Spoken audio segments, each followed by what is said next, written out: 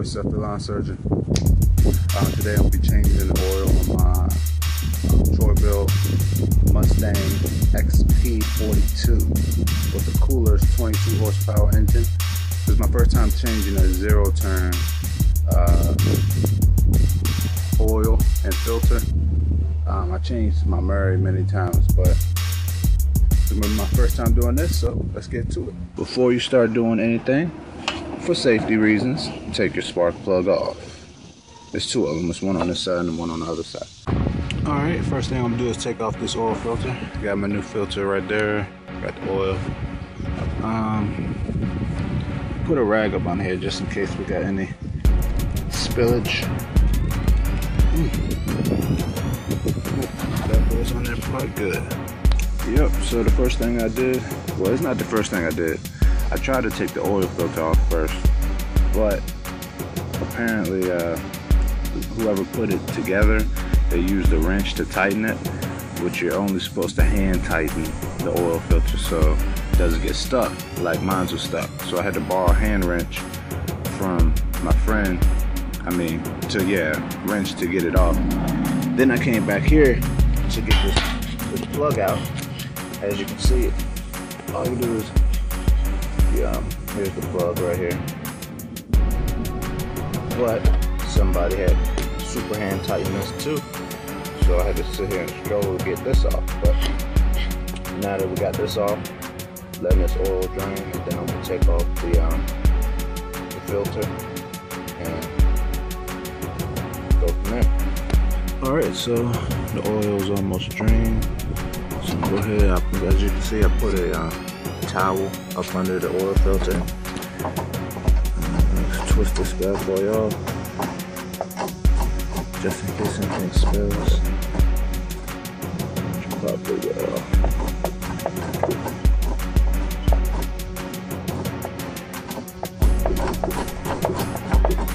I'm gonna stick the filter. There we go.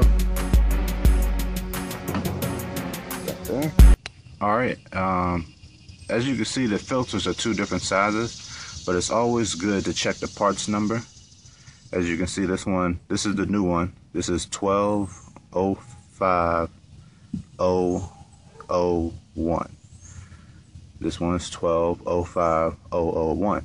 So even though there are two different sizes, it's still the same filter. So if you get in a situation like this, both of them are coolers. So that's a good way to check to make sure you get the right filter. Alright, so now what we have to do is we have to fill this up with oil. I'm not gonna fill it all the way up, probably 3/4 of the way, and then you take some of that oil and you rub around this gasket right here, the seal. The gasket is this rubber piece around it outside. So you can do that. Alright, got my new oil filter on. Of course, before you start adding any oil, make sure you put your plug back in.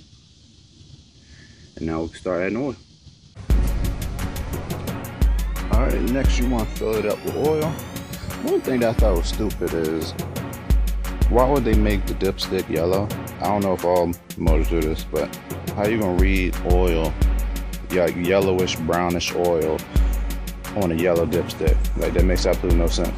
This other motor I got over here, it's an old model, about 10 years old, has a white dipstick. That's a lot better than having these metal dipsticks and these freaking yellow dipsticks. But that's just me, I don't know. Anyway, but the good thing about this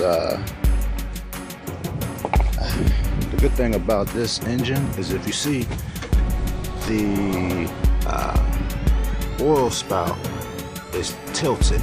So that means when you're trying to get a good reading, if you put the stick towards the top here and run it down the top, when you pull it out, this bottom side usually gives you a real good reading. And I like to be very conscious of my oil amounts, because if you put too little oil and too much oil, if you put too much oil, it can cause your motor to blow out. So that's why I'm very conscious about that. And I don't fill it all the way up to the F. I fill it up just below the F, because you got to think about the oil that's around the spout. that's going to settle into the oil container or wherever it's at. And so that's why I fill it up right a little bit below the F. So got my oil in. Of course, I've used, I don't know what your motor uses, but most people motor use 10W30 4-cycle. So yep, that's it.